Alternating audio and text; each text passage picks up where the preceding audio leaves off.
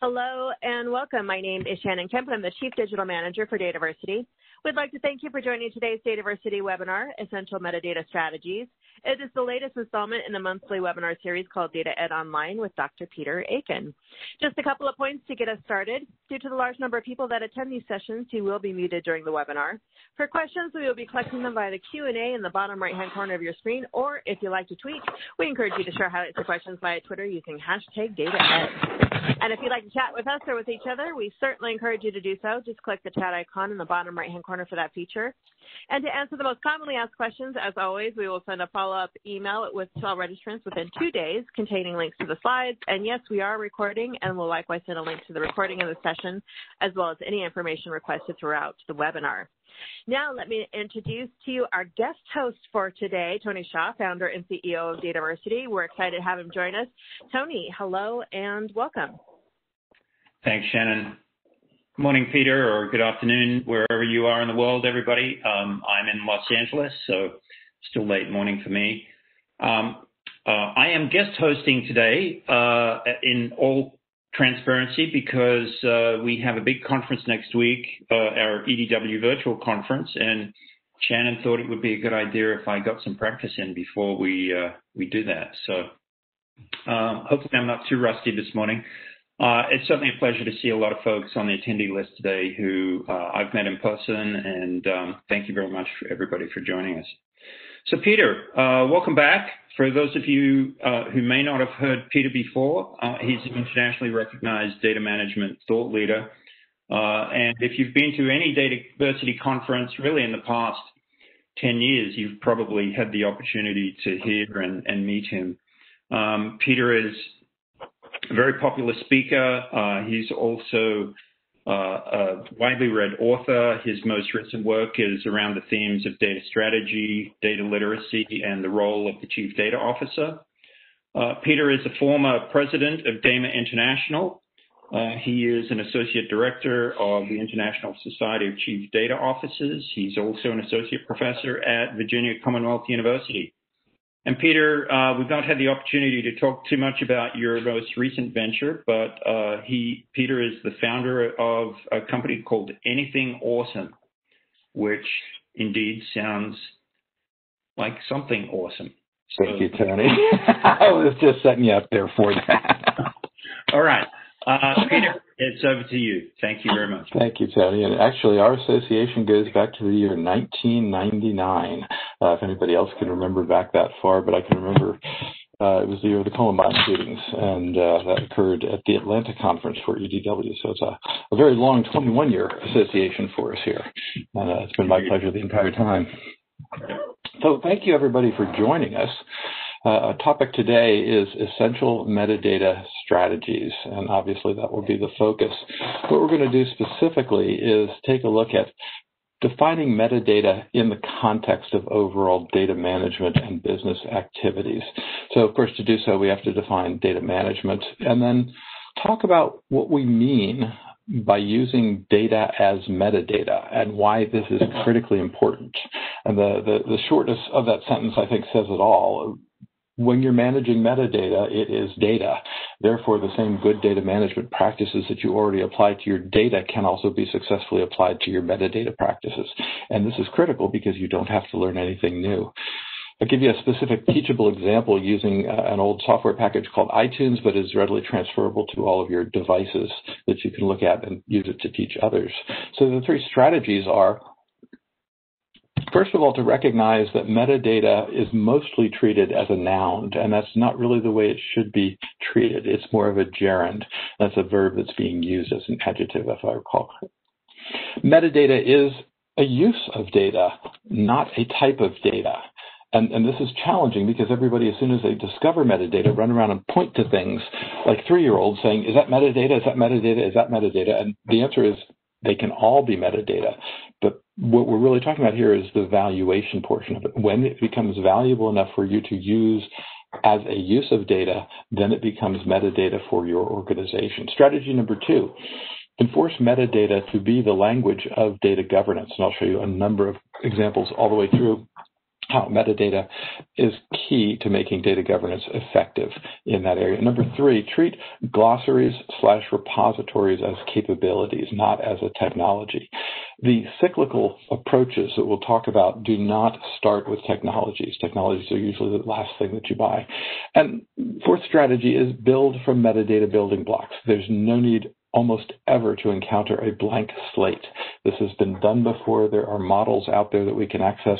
I'll talk a little bit about the many, many types of resources that we look at. We'll finish up with some benefits and applications, sources, types of things like that. And then, of course, the part that's really the fun part on all this is the Q&A, where we can get engaged on some of these topics. So let's jump right in. First of all, interestingly enough, people use the word incorrectly, and I got these, I think, from Dave Eddy, if I recall, many years ago. But when 2 words are pasted together to form a combined concept, initially we put a hyphen between them. So we started out with metadata, then we went to meta-data. The hyphen's been lost, and we can now make the argument absolutely that the word is metadata. It's even wrong in our DIMBOK, for those of you that don't. That means just hold tight. But there was at one time an individual who had patented the word metadata and was keeping everybody else from using it, but it's not being enforced at this point. So just our term, metadata, no hyphen, no space. The next question that you might have is, if we're going to invest in it, how do we figure out how to do this? You've got to have IT dedicate resources. And one of the fun things about metadata is that IT is already dedicating resources to metadata management. I'll show you specifically where that is. And to make this important for everybody, not just the IT folks, you have to understand this important role that it plays in here and what technologies can be involved. But you can really start out for a very, very low entry cost on this. And the most challenging aspect of all of this is that we don't really teach people well about data, much less metadata. So our challenge with data is like the blind people and the elephant. You've all seen a variant of this diagram in one form, which just says that they know it from one perspective, but don't realize there's more out there to the picture. And unfortunately, data management is exactly the same way. We've defined for years and years data management as being what happens between a source of data and a use of data. And while that's actually technically true, it's not helpful for us. So we could try to make these boundaries bigger, but they break pretty quickly. And the other part of this is that between sources and uses doesn't really capture data at its most valuable, which is when it is reused. And that requires a different form of architecture. So let's just take a quick step back into what it looks like to define data management. And what you're seeing here is a number of different pieces that people tend to approach. And this is the typical way. You'll see these sort of entry paths that are written. If you turn your head to the left, you'll be able to read them correctly there. A data scientist, for example, typically finds out that data science is the only thing that's out there in the data world, and none of these other perspectives are available to them, which is an unfortunate situation. Again, the uses on the other end of it, the data scientists, the data exploitation people, as we call them, are really into how this stuff is applied, and the others are into how it's prepared so it can be applied in here. But again, most of these techniques do not take into account formal data reuse management, and that's critical because governance will allow us to do things in these areas that are just beyond comprehension. So data, while it's understood in these bits and bytes, just like the blind people and the elephant, it's really not well understood from a holistic perspective. So let's take a step back and look at the word meta just for starting. Meta means beyond, transcending, more comprehensive, at a higher state of development. And that's a really good definition here. Now, unfortunately, I have to explain to the young people, these are the way we used to find knowledge in the old days. It was a card catalog, and card catalogs were, you had to go to the library, and that's where books were. And these wonderful people at the library would keep track of things so that you could search by subject, by catalog. This was the most advanced form of data management that we typically had in these days. And of course, you hopefully are all seeing that this is data about data. And that's really where most people's understanding of metadata starts. It's a great place to start. And I mentioned that it's highly likely that your IT organization is already doing metadata management. They may or may not call it metadata management. But I guarantee you that somebody in your IT group that's looking at the networks is responsible for knowing all of the devices that are permitted to log on to your network, the locations of the access permits, the responsibilities belonging to a named individual. There's much more other metadata involved in network management. If you have a 30-person network group, I find that generally 10% are highly involved in maintaining organizational data for the network group so that they can all access what they consider to be high quality and reliable data. If you try to take that away from them, they'll tell you that they can't keep your network secure. So it's quite obvious that what they're doing is critically important. Again, good place to go look, talk to, and perhaps look at some lessons from that perspective. A wonderful book on information architecture that I recommend a lot is Abby Covert's 2004 book, How to Make Sense of Any Mess. And she makes in the book the point, while we can arrange things with the intent to communicate information, we can't make the information. Our users do that for us. What we have to do is make sure we can make it as easy for them as possible. And she points out in the book that there were a lot of examples of metadata use prior to the information age, just taking the simple book. Imagine if I handed you, instead of a well-numbered, alphabetically ordered index table of contents bound with indices, maps, and diagrams all set in the book, and instead handed you a spineless set of pages that were unnumbered. The structure would fall apart very quickly in this context here. So metadata allows you to understand valuable information about your data assets. Do we have these or not? We can answer yes or no, or I don't know, but we can get some definite answers. What is the quality? Well, perhaps suitable or not suitable, depending on what we're attempting to do. Is there a cost associated with these things? Yes, well-managed metadata can yield very, very specific costs that can be extremely helpful for planning and alternative evaluation. Can these data assets be provided more granularly? Might be a question that would be asked of the metadata. The answer would be perhaps not easily. I mentioned we spelled it wrong in the DIMBOK. This is the DIMBOK version 2 from Data International. If you're seeing it for the first time, we'll get you some remediation around that on this. But metadata is one of the 11 key practice areas that are involved in this. And just a little diagram here. A lot of this material for you, if you haven't been on these webinars before, is for reference material. We're certainly not going to read everything on this slide here. But what you can see is that they're grouped into activities that involve inputs, activities, outputs with some tools, participants, very well organized metadata about the term metadata, right? Gets that way very, very quickly. I said I was going to give you an example dealing with iTunes. iTunes is an old program. It's now called Music on the Macintosh platforms and iOS. And there's an equivalent for it on the Android platforms as well. And in the old days, if I was inserting a CD into my Macintosh computer, because they could play things, the Macintosh would be able to tell me some information here. For example, it was able to look at the metadata that comes from the CD itself.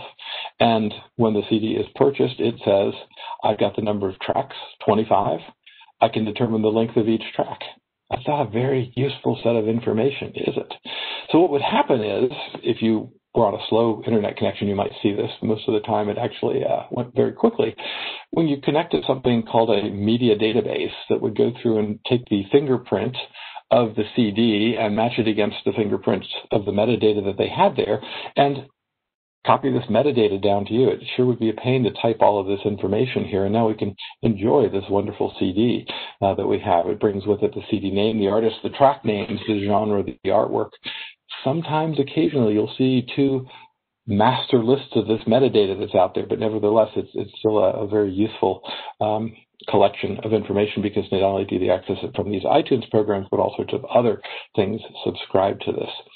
So I've now got my new CD, and I'm kind of excited about it. I'd like to do something with it here. All right, you can see there are, in this case here, folks looking specifically at trying to grab all of the Miles Davis CDs together, because I think I've got another one out there. I'm not sure, but I know I would like to have more. So I'm making a rule, a playlist, a folder, a smart thing, right, that is going to collect just the things that are tagged with Miles Davis on there. So to do the organization of it, it's pretty straightforward. All I really need to do is create the smart list for Miles Davis. And unfortunately, it doesn't give me the results I expected. Luckily, it's good news. Look, there's more out there. And I found another Miles Davis CD that I had downloaded a long time ago and forgotten completely about it in there. So it's done better than I have. So my list here, Miles Davis, is now showing many more songs than I originally had, but including the ones that I got there. And I just didn't get the results that I wanted. That was not a problem. I already had this other one, and it contains now all of these things to where I can move them around and organize my playlists. Now, the interesting thing about this model of programming and the way we're looking at the way metadata is managed is it provides a very nice repeatable pattern. And in iTunes in particular, the pattern is extended to the same code base running the same interface, the same processing, the same data structures, and applied to podcasts, movies, books, PDF files. And the economies of scale are enormous until, of course, those of you that understand how this has evolved, Apple eventually found this to be and Apple customers, of course, found this to be a very confusing thing with way too much in it, and they broke these out into different pieces. But the key here is this metadata management is extraordinarily useful. Now you have the ability to show somebody else what you're talking about when you talk about managing metadata and why it might be valuable. Again, this gives you valuable information about your iTunes assets. Do I have these specific recordings I can look up? Yes, I do. Most of my, what is my most played? It keeps track of that for you. You may not want that to happen, but it's something that happens by default there. What would it cost to improve these, right? Again, if I was going to look at that, can I listen to the entire album before I need to go do something else? These are very definitive answers that can be obtained from all of this. So let's move now to this gerund part. And I know most of you didn't come here for an English lesson, and I am not qualified to really lecture on the subject either, but we will get through it, don't worry. So, as a topic, data is fairly complex and detailed. People who are outside of our community generally don't want to hear about these things, and most of them lack the requisite architecture and engineering background to really properly absorb what we're talking about.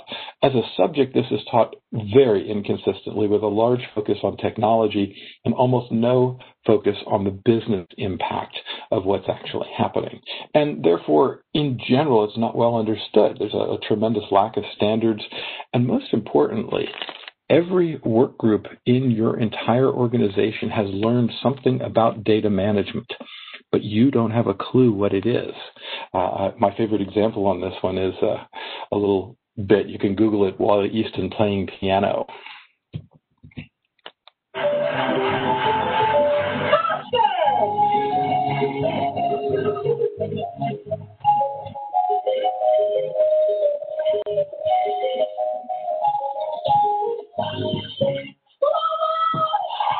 Well, good work there, Wally, but can you imagine how much time and effort your knowledge workers are spending learning this stuff on their own instead of actually learning from a base set?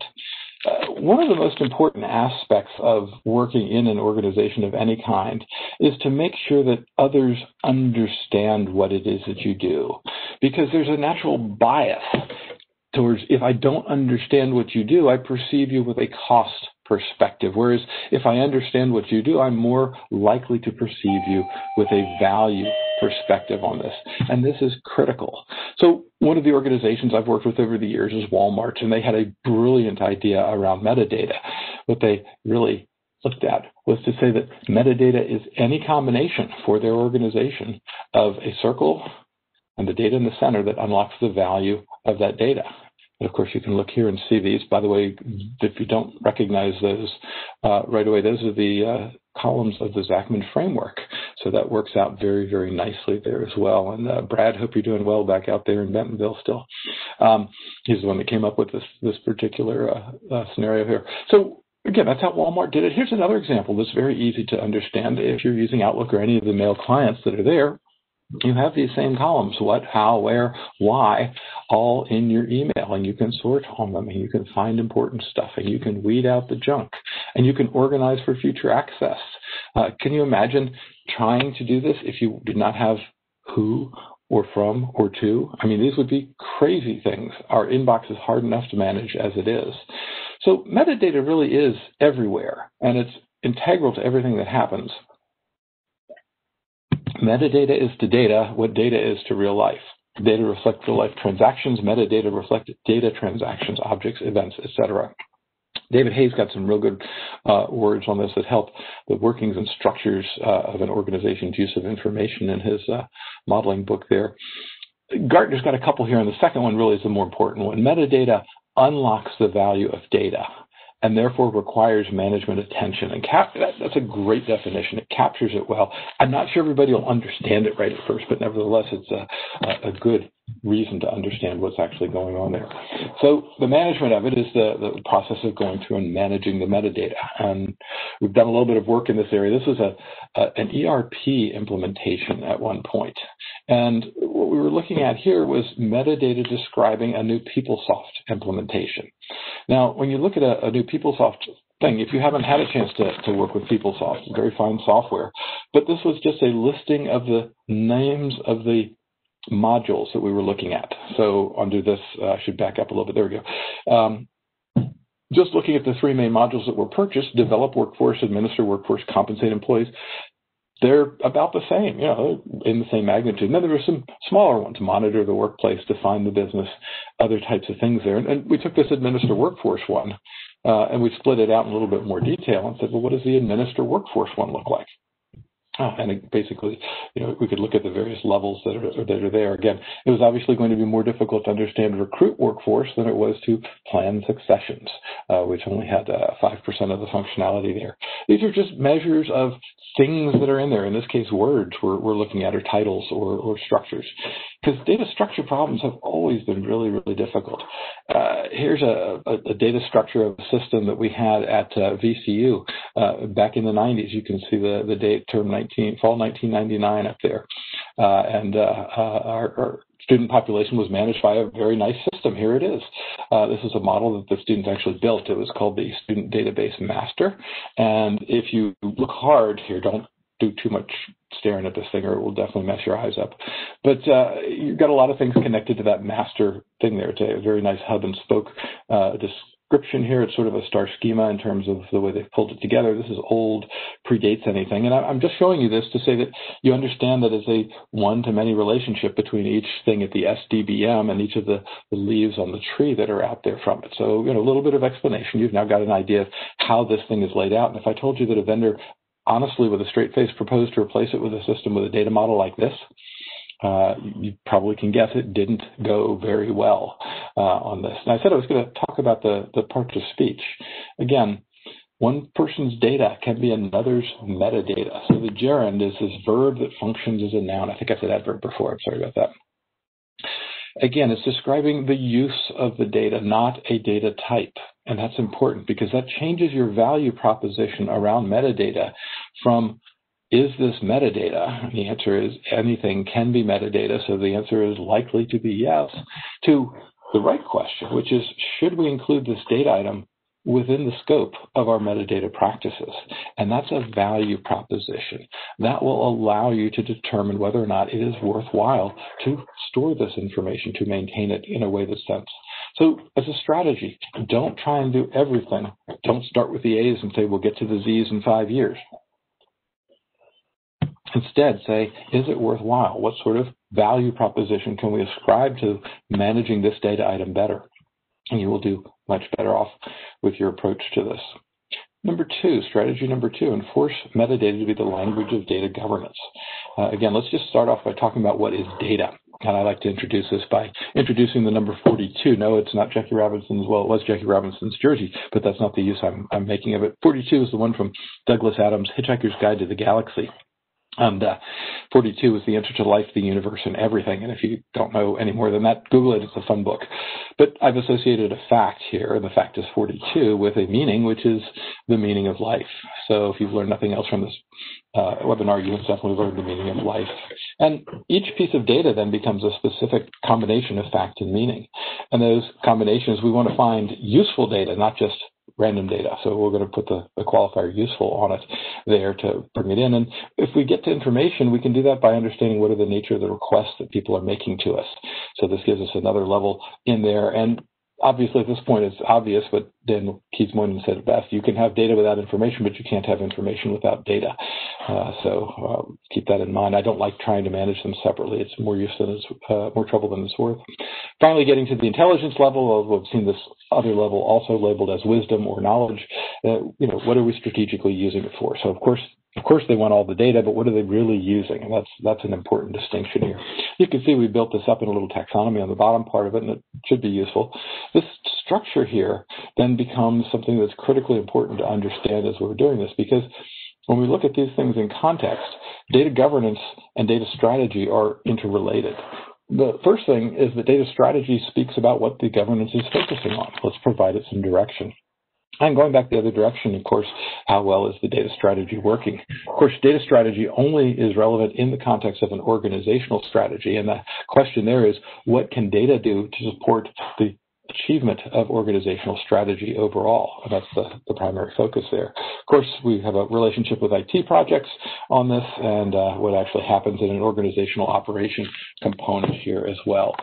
So we'll put a couple more things up, but I generally don't show everybody this chart. I keep it kind of simple like this. And notice what's happening here.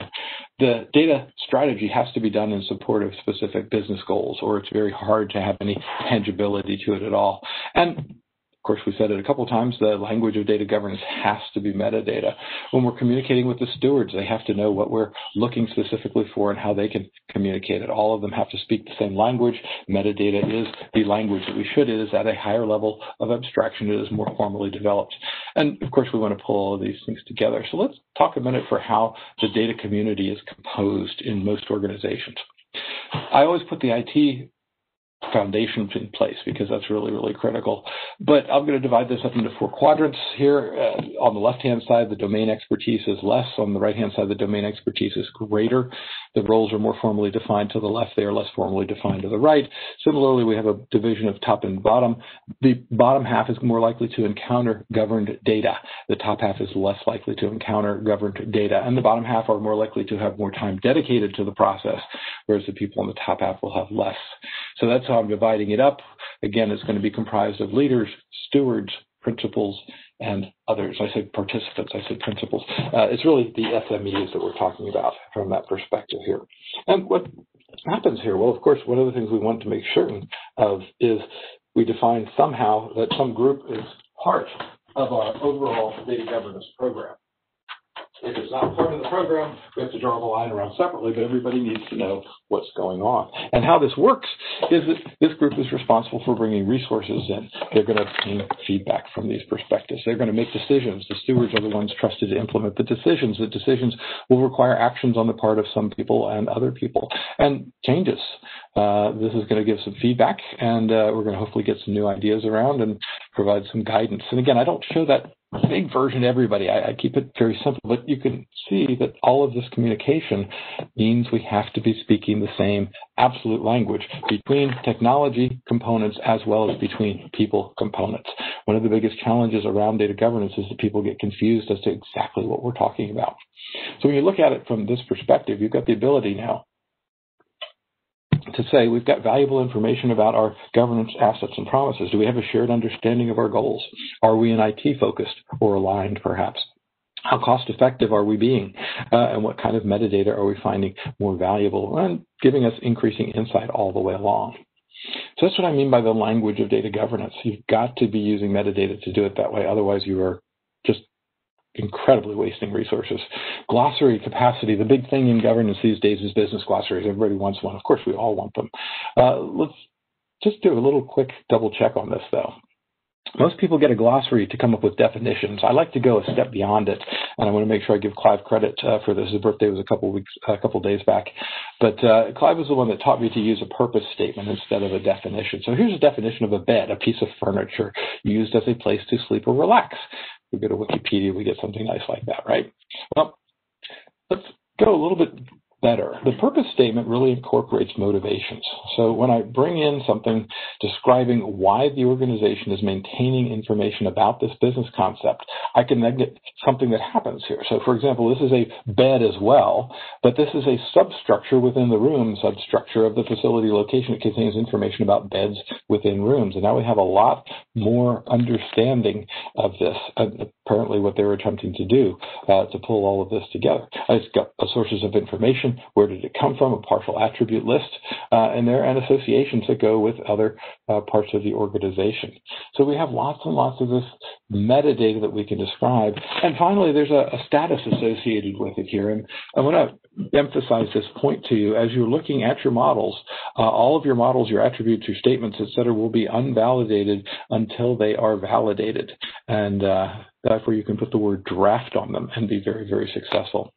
Let me talk about the most successful business glossary application I have seen in 35 years, and it has the wonderful term NTB. Now, this stood for a term bank for Nokia, and Nokia was a very fine company before Microsoft got them. It was a pleasure to work with them. They really understood a lot of these concepts and applied them very, very well. Just a quick note, those of you that are listening will actually know who this was. We won't give them the part where it actually describes the Nokia term bank. And let me just tell you a little bit about the culture here, because it does go into culture. Nokia was a company that wanted to be recognized worldwide and became recognized worldwide. In fact, it was a tremendous player. And one of the things that they did, first of all, you have to understand the Finnish are such a polite society. I mean, no disrespect at all. 2% of the Finnish population speaks Swedish. So they all learn Finnish and Swedish, so they can, in case they run into the 2% of the population that speaks Swedish, they're able to converse with them. And I've never worked in an environment like that. It's a phenomenal thing. But the management said to them, if we're going to play on the world stage, you all have to do all of your meetings in English as well, even when you are in Espoo, Finland. So it was very, very interesting. And what they discovered was if they had a common set of vocabularies that were both for the business but also for the transition to English, it would be very helpful. So when they were in a meeting, if somebody used a term that they didn't understand, the culture, and this had been in place for 5 years before I got there, the culture was that they would all turn to their laptops and type in the term at the Nokia Term Bank, which was a web-based application that everybody in the company could get to. And if it wasn't there, then they knew they had a challenge, and they would have a conversation among themselves about whether the term should be included in the Nokia Term Bank or not. And this term bank got richer and richer over the years, and I saw it. It was literally part of their culture that they would move to this thing to go to the common terms. And that's what everybody needs to develop. And the challenge with this is that most people think this is about technology. And unfortunately, your knowledge when you're starting out at this is low at this point, and the vendor's knowledge is extremely high. And so we've got to have some way of bridging this technology gap. The way I suggest organizations do this is by learning a little bit about what they're doing and building it themselves. There's no better way of doing this. It is absolutely possible. This model right here will tell you all that you need to know to put a metadata repository together for your organization. Let me show you one that we built a couple of years back. This was for something called FTI, Financial Transactions International. And the FTI account here is one of the tables that's in there. You can see I've got it in the piece. And when you clicked on the entity button, it would give you certain bits of information, or you could go click on the domains, or you could go to a higher level around all of this. Now, when you're looking at how this works, we could click on this table here and say FT_T_ABDF as a table name. Where else does it occur within the metadata? Well, for each column, we could look at it and say, here's the column detail. I could also click on the buttons down here at the bottom for primary key table, foreign key table, and table usage in general overall. I'm not showing you anything miraculous here. This took a couple of hours to program and a good series of access to it. So here's the foreign key table. Again, the primary key table is there. And, of course, where does it show up overall in the entire list? And again, when we look at this, we've got a tremendous amount of information that you can look at in your own organization and start to do organizing. Yes, eventually it will be cheaper, but I've never seen anybody spend millions on a glossary or on software technology at this point and actually have it pay as a productive investment, where I've seen dozens of corporations build their own, learn from that process, and then mature into it and have a good conversation. Again, do you have a specific, do we have these specific or this class of assets? Can be asked. Yes, I do. Is the data used somewhere else? Well, not at this point, or whatever. What did it cost to acquire them? Again, all of this meticulous information can be easily obtained as you're going through and looking around how all of this goes about. So the ability to build your own is much, much less expensive than going out and purchasing a major size one. So treat these things as a capability. Learn how to use them yourself. One of the key ingredients there is to make sure that you have a business sponsor who finds it useful. Again, I'll tell a story. One of the organizations we worked with, we kept a repository up just to count on the number of data items that were being considered for a migration. And it was a wobbly number, and it showed that we never really did understand the requirements thoroughly. It was tremendously useful and cost us practically nothing as a result. Strategy number 4. There are tremendous number of building blocks out there. Do not ever let anybody tell you you're unique. I'm sorry, it has all been done before. So let's talk about what architecture is for just a brief second. Architecture is the discussion of things and the function of those things, what those things do. And in our case, from an information perspective, we're looking at the sources and uses of data, of course, all the way through, and how those things interact. And again, whatever that description is on that, all of this description here that I'm describing to you is, of course, metadata. And the metadata is organized in very, very strict ways. Details are organized into larger components. And that permits the introduction of intricacies into the process. The larger components are organized into models, and that sets up a series of dependencies that are permanent. That's why data models of existing software are rarely, if ever, updated at all because of these dependencies. And finally, the models are organized into architectures that are composed of these various architecture components.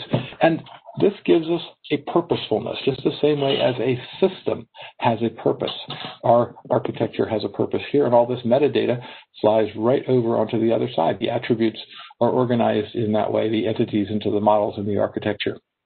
It gets us there, and why I'm telling you this is because it has all been done before. So there are a tremendous number of design patterns. For some reason, and the clip art for this slide is the city of Perth, Australia's 12 largest buildings. And my question to you is, why are the restrooms in the same relative place on each floor in each building? And the answer, of course, is because it's cheaper to do it that way. Remember, the whole purpose of a restroom is to take bad stuff out of the building using only gravity and pipes. So you've got to be accurate and good at that process. And where you do it is you make the shortest length of pipe that you possibly can, just as a general rule. So the bathrooms are literally stacked one on top of each other. That's a pattern. And just as building a house or building a car, you can make a large one with pretty much the same infrastructure. You just make it work a little bit harder all the way around. And of course, we're talking about the designs of the electrical wiring, the HVAC, the floor plans. All of these types of activities are there, and there are a tremendous number of books that are out there. I'm going to recommend a couple of authors in particular, Len Silverstone, Paul Agnew's 3-volume set of universal modeling patterns. I've got an XML book that's got some great things in it. David Marco has a book called Universal Metadata Models that's just been fantastic. And David Hay kind of started the whole patterns movement off with his data modeling patterns that's out there. For example, here's another pattern. This is a metadata for an interface. If you were literally transferring data from one thing to another, this would be the common format that you would transfer to as you were transferring back in the other direction. So everything would come into here and map, and from here you'd map out to the other way, which is a lot cheaper than mapping every little thing to every other little thing. It's a little trick people haven't learned over the years. So I'm babbling a bunch about metadata, and it's important. Let me add another bit of babble here. This is a fun thing from IBM, where they claim to have all of the different types of metadata that you would need to have on all of these things. Again, the idea here is that there's just a tremendous amount of patterns that are there. And if you have trouble finding them, start with Google. Google is always your friend in this instance, but nevertheless, it's still a little bit going all the way around trying to get that. So there's got some bits and pieces here, but again, don't look for it. It's been done. We've got it. There's accessible stuff that we can do to. And this works in the semi-structured field here as well. When we look at semi-structured here, by the way, this business of converting unstructured data into structured data is a bunch of hooey. If they can claim they can do that, I'd hand them a glass of water and say, please turn it into wine for me as well. The real key to this is to understand that we can take semi-structured data and add a little more structure to it. And that's about the best we can hope for. And that's a tremendously useful process, but let's be honest about what we're actually doing. So again, better description for it would be to call it non-tabular data rather than tabular data. But even within here, we've got all kinds of things, and most CRMs are focused around these types of an area here. There's a bunch of examples of existing metadata that are wonderful platforms that you can take a look at. The Dublin Core, for example, for all sorts of reference metadata that's there, this tremendous XML schemas that have been developed over the years. You do not need to start at the very beginning, and that is the key. So again, look for these things and say, do we have I got a call. I remember we were at EDW one year, and I got a call. Shannon was in one hotel room. I was in another hotel room doing this exact webinar here, and somebody on the call, one of your Q&As was, do you know where I can get a model for a pharmacy billing system? And Len Silverstein just happened to be walking by my hotel room at the time. I grabbed him, pulled him in, and he was able to tell me chapter and verse which book of his had the pharmacy billing system in it that was there.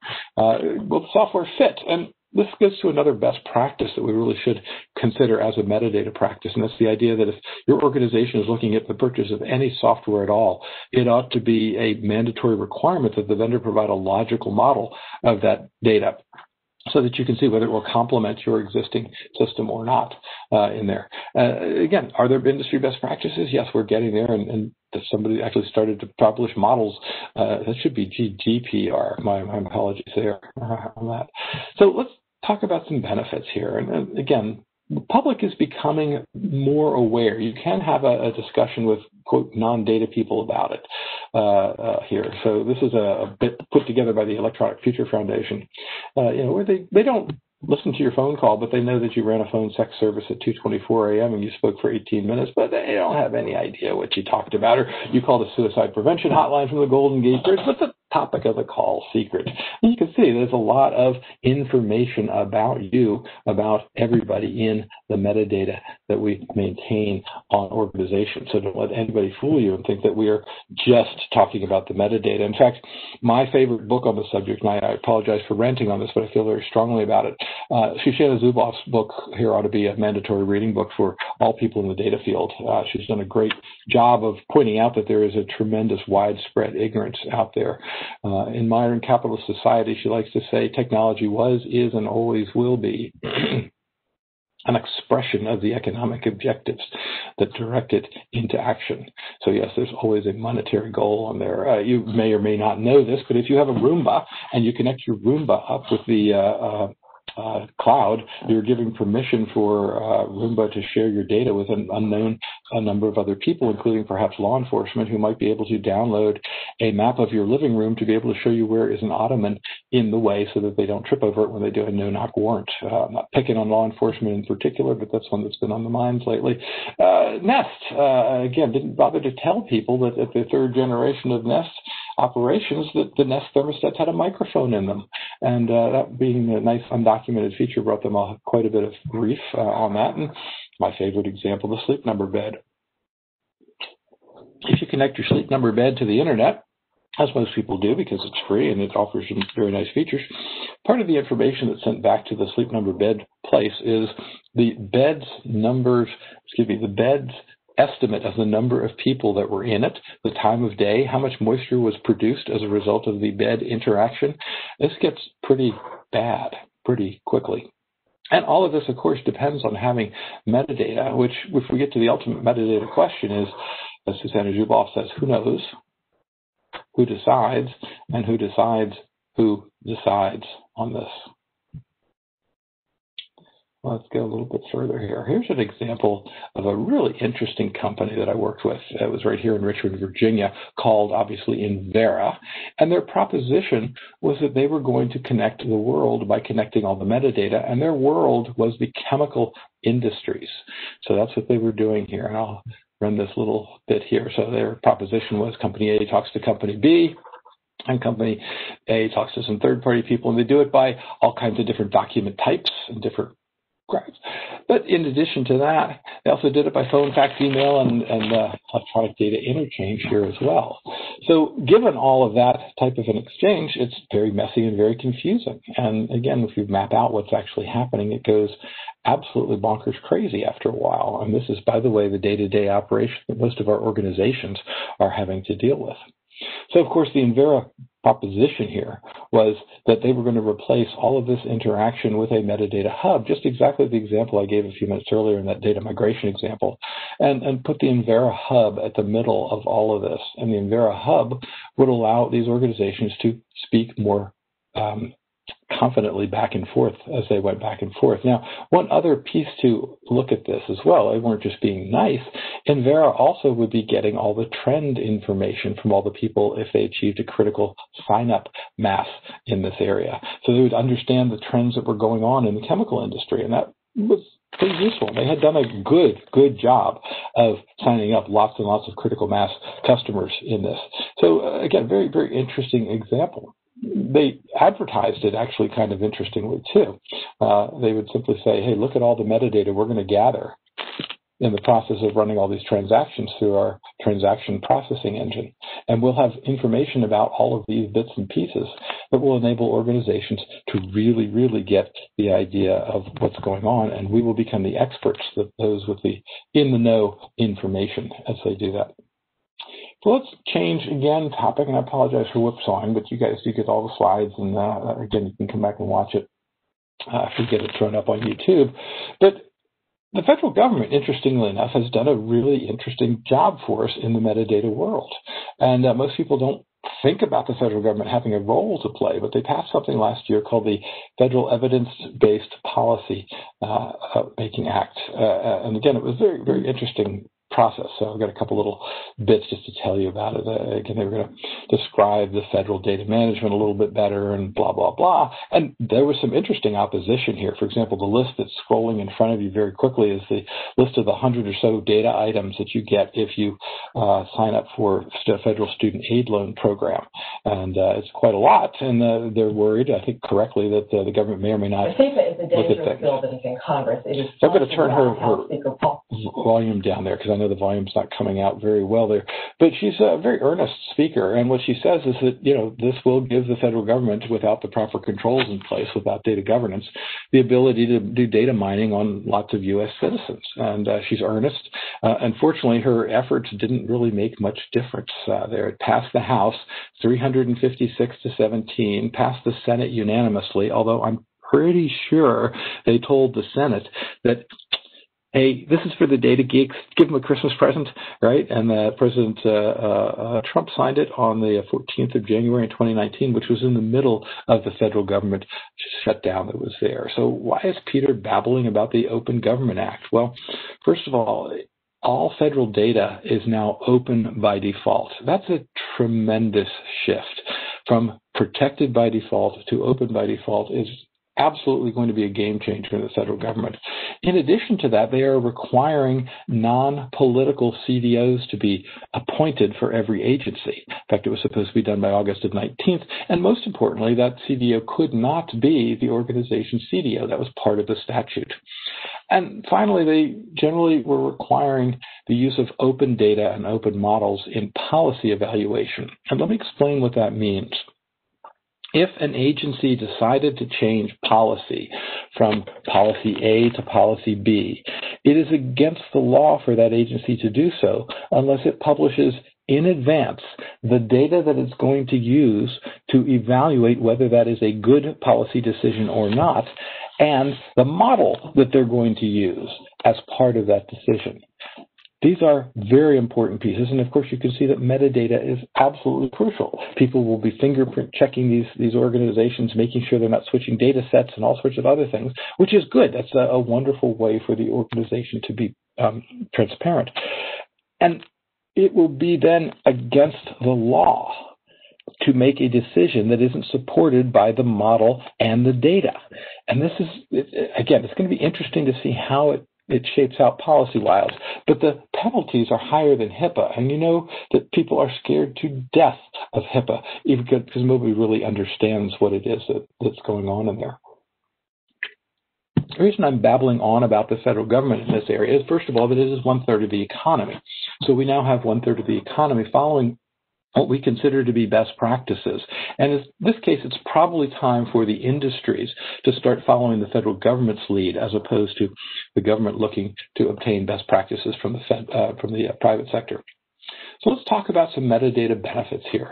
Again, these use of data as metadata can increase the value of strategic information. I can't tell you how many organizations I've gone to. They've bought something wonderful like Salesforce and then polluted Salesforce with bad quality data, so everybody then blames Salesforce for being bad, which it's not. It just happens to have bad data in it. Reduces the training costs and the impact of staff turnover, and all the way around. Metadata can be considered just documentation, but of course it's much richer than that. It reduces the data-oriented time. Every business analyst or data scientist will tell you that they spend 80% of their time finding the data that they need to have and 20% of their time managing it and doing the algorithmic work and whatever it is. And if we can just chop their unproductive time from 80% to 60%, we can double these people's productivity. It is a tremendous lever. It can help us with the communication gap all the way around in there. It can specifically look at the time to market by system development time and reducing project risk. And finally, through very good governance practices, you can identify and eliminate redundant data practices, processes, et cetera, et cetera. So we've spent a little bit of time here talking about defining metadata in the context of data management. And what do we mean by using data as metadata? And hopefully now you understand that use of metadata when it is valuable is a tremendous lever for you. But making everything metadata is a wonderful exercise of boiling the ocean and something certainly that we do not need to have. I've given you an example using a very popular piece of software that is, I didn't mention, downloadable on the Windows platform, so you can show it with those examples if you want. And hopefully you have an idea now that what I mean by metadata is a gerund, so don't try and treat it as a noun. Again, everybody runs around and looks at things and says, metadata, metadata, metadata. If it's metadata, it should be in the repository. No, it should be in the repository if the use of that technique will provide the organization with value. And you are now the best experts at deciding what that value is. Second strategy, again, the language of data governance. Not only will you help your metadata efforts, but you'll tremendously help your data governance efforts as well. They'll be much more focused if they haven't been. And then treating these glossaries as really capabilities that can be maintained with, you hate to say it, a spreadsheet. Hopefully it's a publicly accessible one and we have some controls in place and versioning and all sorts of other things around it, but none of them require any fancy technologies. And number 4, when you start to build your metadata, you may have some building blocks that you can start from. You should have some building blocks. If you're starting off from a blank sheet of paper, I think it's probably incorrect. Again, talked about some specific benefits and things like that, which is that metadata defines the essence of organizational interoperability. If the metadata is correct, we can communicate. If it's not, we cannot. So let's look at a couple of quick takeaways around this as we're getting ready for the questions. Again, the idea here is if we've got focused access on metadata, sorry, I missed my benefits slide there. There we go. Most organizations think of data as data about data. And while that's a good way to think about it, and it's great for that 30-second conversation, when you really sit people down and say, well, it is about data, but it's really about delivering value. And if we have the ability to quickly and easily evaluate the perspective of the value of the data, then we can start to determine where management should be involved. Management's probably not going to be interested in this. Now, I'll tell you guys a quick story here. But management, generally doesn't understand this stuff well once you get about 2 levels higher than where you are in the organization. I spent the entire summer of 1993, I believe, or maybe it was 94, in the basement of the U.S. Pentagon shoveling electronically data elements into the DoD data dictionary. Now, this was our version of the repository, and I remember very clearly the reason that I was doing this was because somebody had promised somebody somewhere that we would have 17,000 data elements in the DoD data repository by August 17th.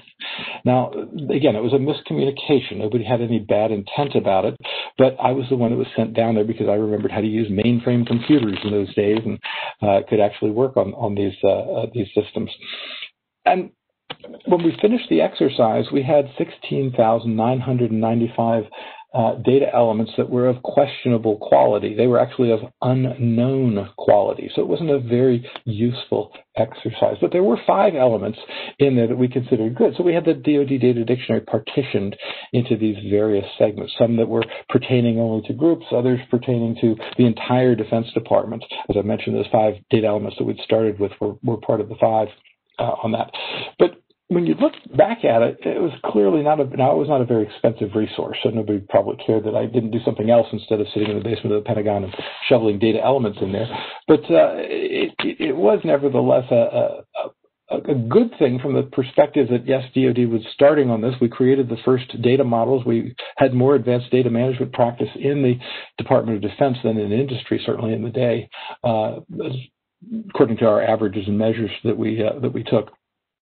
But at the same time, it was not a totally productive exercise because management really didn't understand why it took so long, and we didn't set expectations correctly around all of that. Anyway, enough of the war stories. You probably don't want to hear about them anyway, but I thought it was kind of fun to put it in there for the record on that.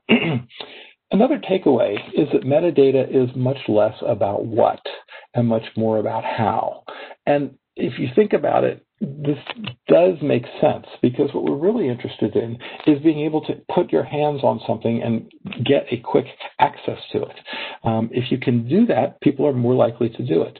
We've had this problem in the software engineering community for many years. We've been trying and frankly failing outside of the open software source movement to actually achieve any kind of reusability on these. And the reason is because somebody will, if they take time to write it up themselves, they'll try to look it up at the same time. It just doesn't work. They won't find things. The descriptions aren't precise. Think about this. We haven't standardized on data in 200 years. We're certainly not going to standardize on software in even less amount of time than that. So again, much more about how and much less about what on here. Again, language of data governance. Hopefully I've given you a bunch of examples of how you simply can't do data governance without communicating, and the language of data governance should be at the core of what you're doing. Metadata is truly at the essence of most business challenges. I mentioned earlier of putting in a new CRM system that we've seen happen to lots of organizations recently. And people turn it on and it has bad data in it. And you know, they blame the system. It's not the system's fault. The metadata is behind the business or the system challenge in almost every case. And simply misapplying metadata has had all kinds of failures that you've heard. You've probably heard about the Mars lander and things like that. Those were all classic metadata problems because somebody forgot to convert the meters to feet or back and forth when we're doing it. So again, the real question that should be guiding all of us is it worthwhile to include this data item within the scope of our metadata practices? And at first, you won't have a clue. But after you do it for a little while, you'll start to have a pretty good idea of how long it takes, how much it's going to cost, and what value it can deliver. And then and only then will you be able to start assessing where you're going with respect to your metadata practices. As always, we've included some references here for you so that you can do some additional reading on the side if you'd like to do that. And we will now head over to Tony and talk about the Q&A. And just on the way there, mention we've got some special event pricing on the books. So if you're interested in those, you can pick them right up and put the Anything Awesome coupon in the corner. And Tony, we're back over to you. Thanks, Peter. I was amazed after your talks at how much you managed to get in such a period of time. And there were a couple of comments as we were going through about slow down, there's lots to take in here. But as has been mentioned before, if there's anything you want to go back and cover again, we will be distributing the recording and the slides within a couple of days of this presentation. So, all right, we do have a number of questions, Peter. Let me take this one first of all. So, comes from Todd. He asks, what about when a company buys an advanced metadata management tool first? Do you just model based on the constraints of that tool at that point? Or is there another way to go about it? I think you're kind of saying in your talk that the technology, the specific technology, really comes last. But, as so often happens in this space, the tool is purchased first, and then everybody has to figure out, what do we do? Or sometimes it's inherited too. So, we don't always want to necessarily say it's bad practices to do so. But yes, the more that your organization, your data group learns about their specific requirements, the better able they will be able to select appropriate technologies as to when they're used. But it does happen. And when it does, the question sounded like, which do we do first? Do we conform to the tool, or should we try and perhaps change the tool to the way we go? And we'll abstract the problem up just to a little more general piece. When you buy software from anybody and you include it in your organization, after you turn it on is the worst time to discover that it doesn't match your needs. But of course, that's generally where it occurs because people don't have a good approach to the process of testing. Again, go back to the requiring a logical data model as an advance, key to play is a very, very useful practice. They're considered to be best practices today. So the idea here is that, yes, you could spend time conforming the tool to your uses, but it'll be much easier and much safer for you to do just the opposite direction. So I come down squarely on the side of let's not bend over backwards to try and make the technology do things it wasn't designed to do.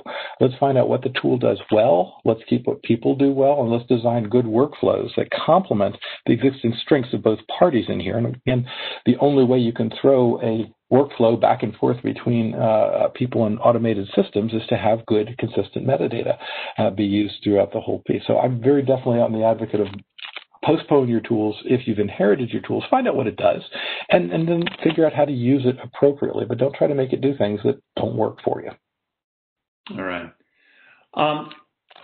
This question myself, I'm going to borrow George's verbiage here, though. He asks, what scorecard metrics would you use to show the value of metadata, I assume? It's a great piece, and probably a scorecard's the wrong way to think about it. We find that storytelling works better the higher up you get in management. And so having the ability to describe how metadata is used. For example, I worked a couple of years back ago with a really fine bank or institution, and their metadata was perhaps a little bit more finely tuned than most organizations. It was such that if their metadata went down, their production went down, and if their production went down, the metadata went down. Now, that's not saying that one thing is good or bad, but it was the way it was. And these guys understood it, and they were able to work with it in that type of a context. Other organizations don't have that kind of insight into how they work and how the best they can be served by this technology. So the more we learn about our specific requirements, the better off we'll be able to do with a job of describing that. Tony, I think I got off track there. Did I answer the question? Sort of, huh?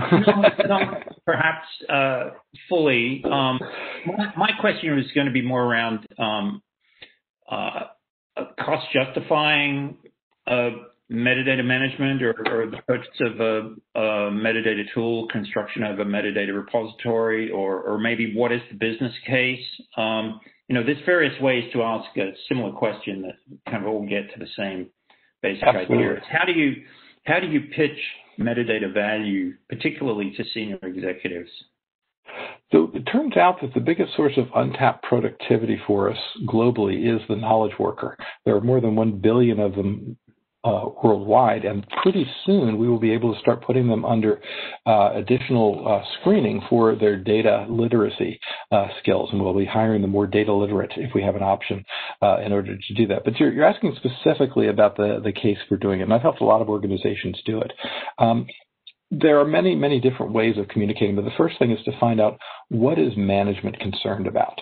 So while you may say, it'd be great to have a standard vocabulary, it sounds like a really good thing and a necessary thing to have all of these organizations work together, it's much more tangible if you can say, and the cost of not communicating well has caused us to have fines from the federal government because we've been sending our hazardous transport systems into cities without proper notification, and we are trying to notify them properly. We're trying to do the right thing, but our systems aren't letting us do this. And when I can add up at the fines of the six-figure fines repeating on a regular basis, it becomes pretty easy to say if we can get rid of the fines plus the cost of the lawyers in that instance, that would be well worthwhile to solve that problem. Now, it's not to say that we have to solve every problem that fine grain, but if you do a couple of those, people start to trust you. And when they learn how to do this, organizations become very, very good at it. So it's absolutely the case that you have to have an economic justification. I tell this to data people all the time. If there are 5 of you in the group and you guys are being paid $100,000 a year, just to make it very simple, you have a justification to show the organization that you have delivered at least $500,000 plus to them on an annual basis. Or they very correctly can look at you as a cost and say, no, I don't think we can absorb that particular cost. So it's a lot of adding up small things in many cases, Tony. It's finding, I had one group that we did where we justified it on the basis of saving every knowledge worker in the company 1 hour per year. And that still turned out to be a very positive return on that investment. To my knowledge, we never followed up to see if the measurement actually did, but I have worked with organizations that have measured this. We were doing some with the Defense Department where we were deploying troops, and part of the provisioning of a troop deployment results in a data set being created for the troops. And if that data set was a slow chain in the process, we could speed up troop deployments by putting metadata around the troop deployment data that they needed to have and making sure it was understood in that way. So there's a bunch of examples that we can look at. And I get sort of passionate about this because a lot of people say it's hard. It's hard because we don't practice. Yeah, it'd be worth us actually looking into this at some point, Peter, and trying to come up with a simple metric. I mean, I'm sure you're familiar with some of the stats around, what does data quality cost the typical organization in a year? Or I remember when enterprise search tools first came out, there were statistics quoted around, the average knowledge worker spends 70% of their time looking for stuff.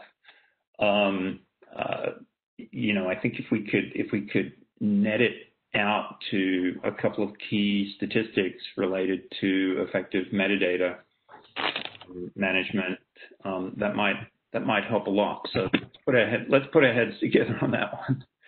Actually, I've got a bit I can add to that, Tony, real quick. Let me grab this other presentation that I was working with. We've got some numbers that we're actually pretty confident that we can start to talk to specifically. Since you brought it up as a topic, it's probably worth checking on this. So let me just get to that slide. This is why we have so much fun with these things, guys, because we can do these spontaneous things. There we go. We believe that likely organizations can save 20 days on the part of most of their knowledge workers. Literally, we can save people 10 days' time through better processing of email. That sounds incredible, but that literally is the number that we've come up with on this. 5 days of navigating between apps. There's a lot of things that go up here. So we're thinking minimum of 40 days productivity annually would be a target to shoot for, given some of those opportunities. Sorry, 40 days owed to what? Owed to increases in productivity due to better metadata management. Okay. All right, let me address a couple of other questions. And also let me just ask those in the audience, if you could put your questions into the Q&A section rather than the chat, that would just make it a bit easier for me to find. Having said that, I'm going to go back to a question that Mary asked in the chat section. So she said, you had a slide that said, if my company does not understand my role in enterprise data strategy, then they may see me as a cost rather than value. Could you say a little bit more about this, please? Sure. This is just a natural bias that we as human beings have. If we understand what the person does, we are more likely to be able to associate a value bias towards them. Again, I may understand that my colleague over here, if nothing else, always make sure that the I'm having trouble coming up with an example. I was going to say something about coffee, making sure the coffee pot is full. That's not a very good value, but let's get a proper value. My colleague is much better at double-checking details. So I do the first generation of the report, and my colleague double-checks me on my English to make sure that I get all the spelling correctly and things like that.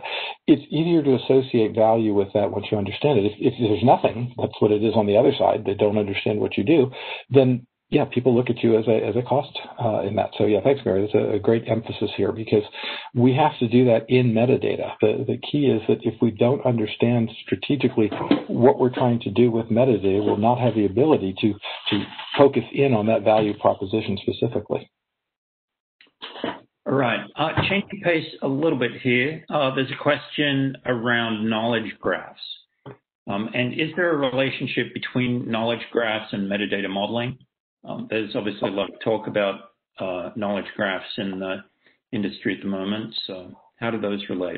Oh, I mean, absolutely. Again, first of all, just take the representation of the knowledge graph visually.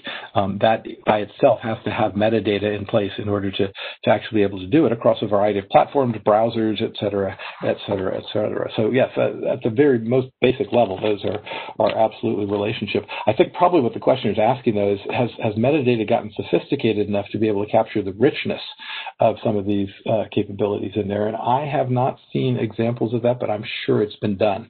If it hasn't, I'd be extremely surprised. That's about all I can say. I'll tell you.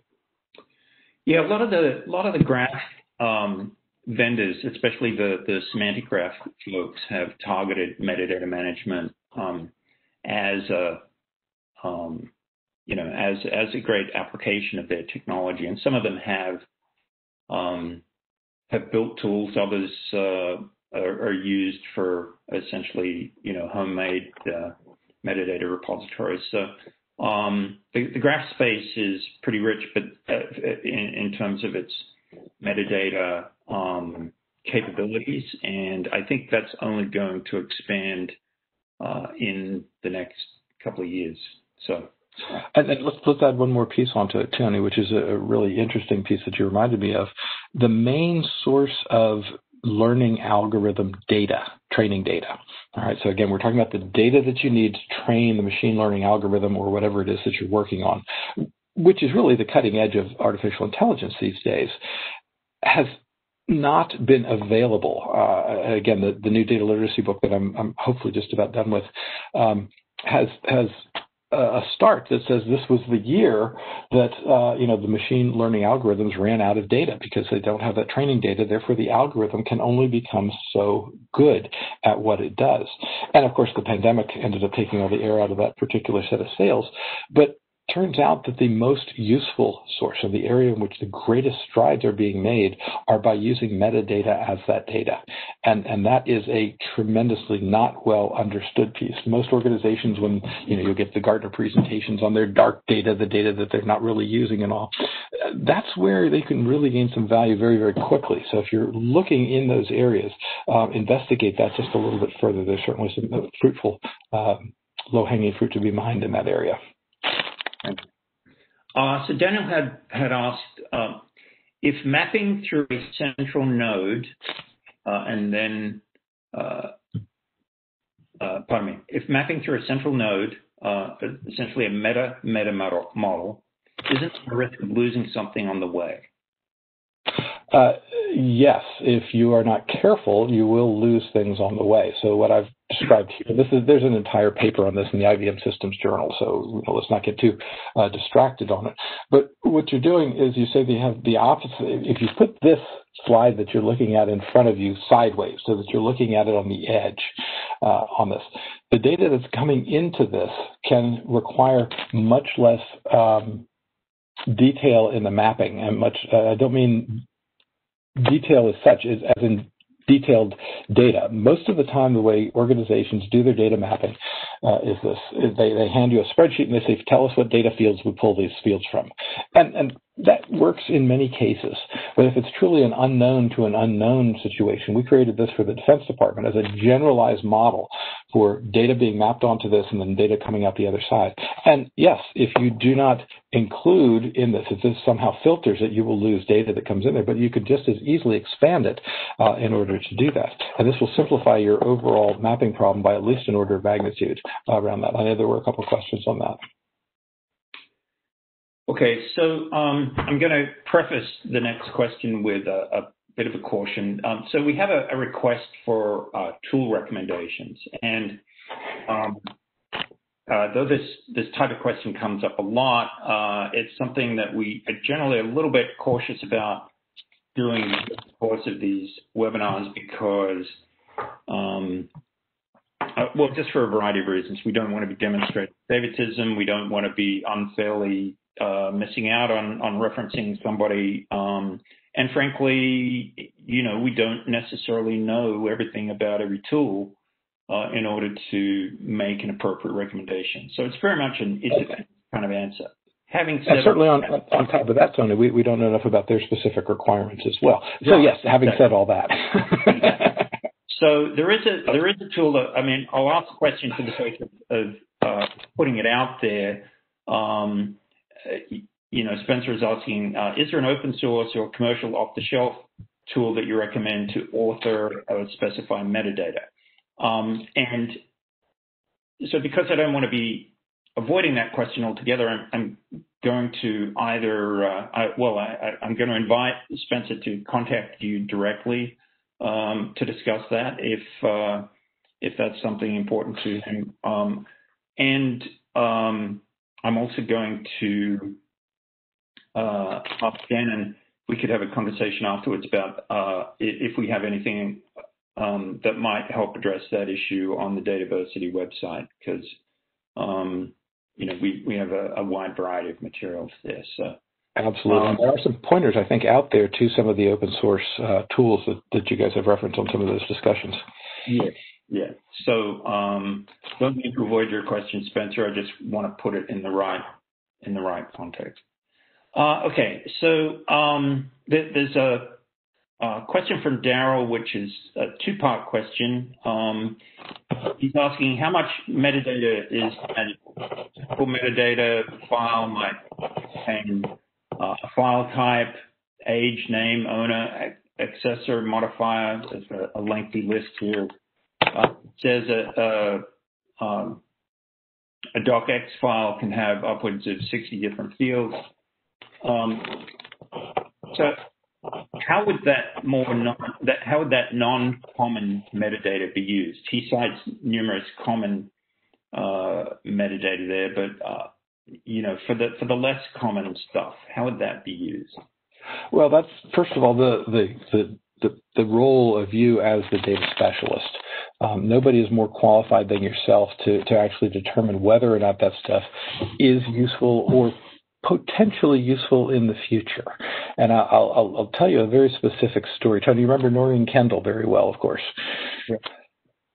So Noreen was the data architect for Delta Airlines, and she told this story a couple times publicly. Delta, at the time, considered, well, it was employee-owned airline at the time, and they considered that they were different from the other airlines. And if you look at the paper today, Delta still does have a different approach to some of the ways of doing things.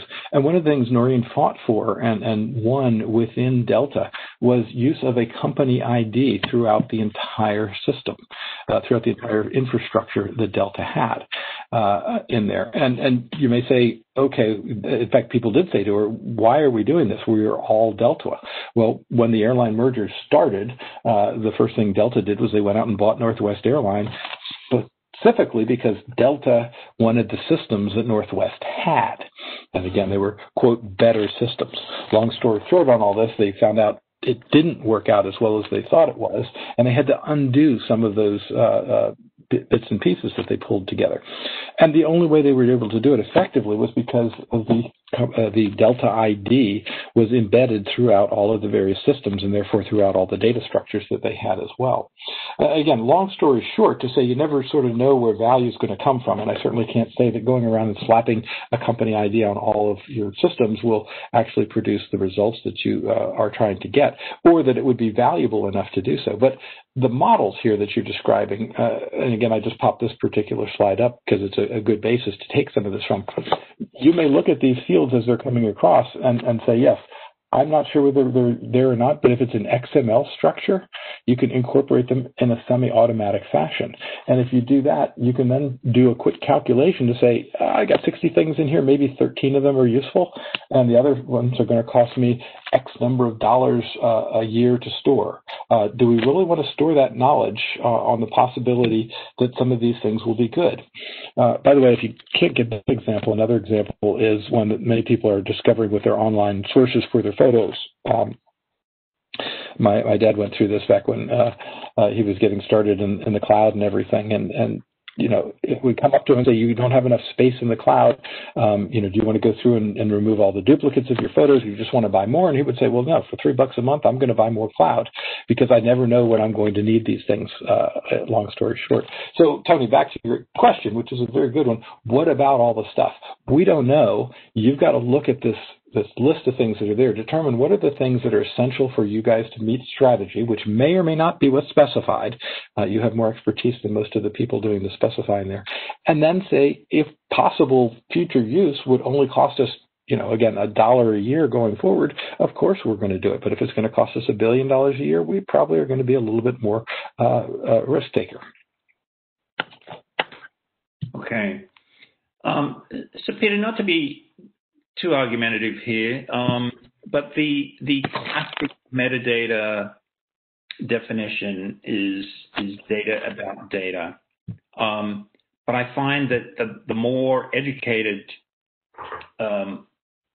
you are about data, the less likely you are to use that definition.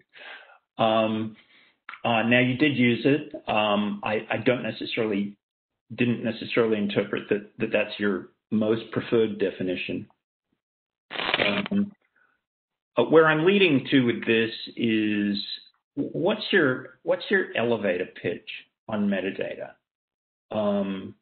Somebody asks you for an explanation. What's your preferred 1-minute definition, justification? Do you have one? I do. And again, it unfortunately depends in many cases, but the typical elevator pitch is very much going to be data about data. And then hopefully a challenge to that individual to say, could I come and tell you more about it at some point when we're not riding in an elevator? Those of you that have participated in these activities know that they come in 30-second, 3-minute, 30-minute, and 3-hour versions. And it's important for people to have these pitches and for everybody on the team to be saying the same pitch when they do this. So it's very likely that the first encounter about metadata will be data about data. But I try as quickly as I can to move them back into the gerund conversation that we had earlier, which is to say that, you know, given it's really more of a use of that data than a specific type. And the reason that's so useful is because if we say that metadata is you know, everywhere and pervasive as it is, and that all of it deserves to be managed, you're making an absolute wonderful boil the ocean project here, and not really delivering business value. And I've seen many organizations that have done very good job of over managing their metadata, but it costing them an awful lot in the long run. And in fact, the entire programs were not sustainable because of that scope creep, I guess is the best way to describe it. Mm-hmm. Okay, well, what do you think, Tony? Let's sign off. You've seen a lot of these things. Oh, is it time? Okay. Let's sign off today. All right, good. Sorry, we're talking over the top of each other. We are. I'm sorry. I was just going to ask what you had seen, because you've run conferences for years. There's one more question here, which goes to one of the topics that at one point in your career was very near and dear to your heart, and that's XML. So the question here is that XML has been mentioned earlier, and if it's used to serialize data, then should the metadata be formatted in XSD, which is XML schema definition? Is that correct? So there's a new piece, I shouldn't even say new, it's ancient, no, but there's a more flexible approach beyond the XSD approach, and I have to go back to the presentation to look at it. But again, it goes back to exactly the same question. Most of those XML structures end up in JSON somewhere, which is how people get, the interface development pieces very, very quickly and easily, and again, in a very semi-nice automated fashion. So yes, you can pick up, again, save a Word doc, right? And the Word doc by itself has literally thousands and thousands of attributes. Do you need all of them to maintain the Word doc for your purposes in your repository? Likely not. But do you need to know of what they are so that you can make a good decision on each one of them as you go by? Yes, absolutely. It's very critical that you understand what is good in there and what is not useful in there. Okay. All right. Well, I'm going to start the process of winding things up here. I will give you back to Shannon in just a moment so that she can give you final advice on looking out for our follow-up. But I first of all want to thank Peter for his presentation today. Great job as always. I also want to re-mention the virtual version of our Enterprise Data World Conference, which is coming up next Tuesday and Wednesday. You can sign up for free at the Dataversity website. And I want to thank everybody for their participation today and hand you back to Shannon Kemp. Thanks, Shannon. Thanks, Tony. Thanks, Peter, for today's presentations. And just a reminder to everybody, I will send a follow-up email by end of day Thursday for this webinar with links to the slides, links to the recording of the presentation. And again, as Tony mentioned, hope you all can join us at EDW next week and then Peter's next webinar. Hope you all have a great day and stay safe out there. Thanks, everybody. Bye, everybody. Thanks, Tony. Thanks, Shannon. Thanks. Thank you, folks. Bye-bye.